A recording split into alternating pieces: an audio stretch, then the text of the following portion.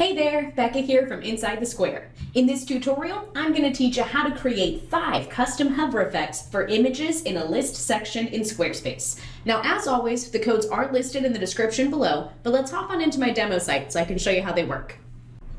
Alrighty, so here we are in my demo site, and I do want to mention there are 3 types of list sections: simple, carousel, and banner. The codes I'm about to share with you will work with any of those. So no matter what type of list section you're using, these codes will still change the image styles on a hover.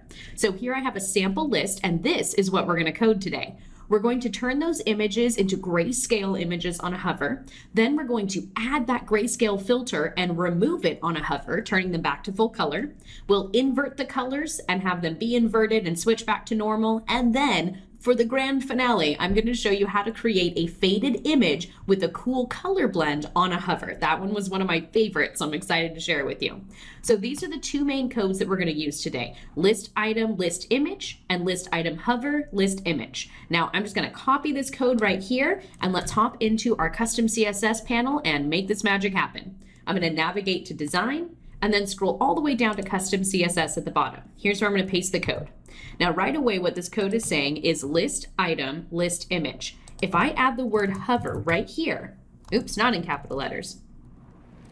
There we go. If I add the word hover right there, so we have list item, hover, list image, then I can open up a curly bracket and say filter grayscale 100%. Now what this means is when someone hovers over the list item, the list image will get this filter. Check it out. See how it turns grayscale on a hover? Pretty cool, right? Now, what if we want to reverse it? I'm going to add one more line here. At the very top, I'm going to say list item, list image, filter grayscale 100%. There we go. And down here, I'm going to move this back to 0. So you'll see all my images are now gray, but when I hover over it, it'll go back to full color. Pretty cool, right? All right, let's do that with inverted as well. Instead of grayscale, I'm going to change this to invert, and I'll change this to invert, and you'll see those photos now have inverted colors unless I hover over them.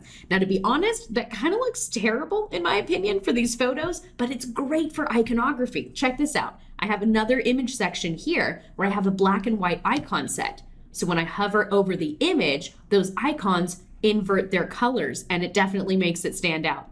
Now we can also remove this first line, there we go, and have it invert on a hover. So it'll be the solid black icon on white until I hover over it, and then it inverts. So that was the 4th one to go through. Now we've got one final one that I think is pretty fun, and that is, where's my list? There we go. The faded image with a color blend on hover. Check this out. We'll go ahead and do that with these icons down here. On a hover, I'm going to say, on a hover, instead of filter, I'm going to say opacity, let's go with 0.5. And down here, I'm going to add one more line that says list item media inner, background, linear gradient, 45 degrees blue to red. Now check it out. Now I'm going to get a cool background fade while the opacity of that image pulls up a little bit so it's slightly lighter. So let me scroll up here because it looks cool with pictures. There we go. We can see we have just a slightly faded image so that background can really shine. When the image is at 100% opacity, we're not able to see the list item media inner. The image is like full strength there, you could say, so you're not able to see what's behind it. But if we change the opacity on a hover, then we can see those colors that we've placed behind the image. That's why we don't need to start this one off with the hover code. All we're doing is say media inner, give it that background color, so when I change the opacity here, we can see more of it. Now feel free to adjust this to 0.75, that's for 75% opacity, so it's a little bit less transparent. You can also change it down to like 0.25 if you want it to be super transparent, whatever you'd like. And this gradient works just like regular gradient codes. Feel free to adjust that however you see fit. More information on gradients is at insidethesquare.co/gradient if you want to learn a little bit more about those. Now, whichever one of those styles you decide to do for your own website, just make sure you select save when you're done and you'll be good to go. And that's it for this tutorial. The codes we just went through are listed in the description below.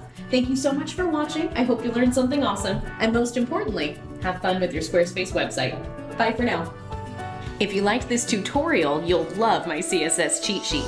I put all of my pro tips and custom codes specifically for Squarespace into one PDF, and you can download a copy right now at insidethesquare.co/CSS. That's insidethesquare.co/CSS.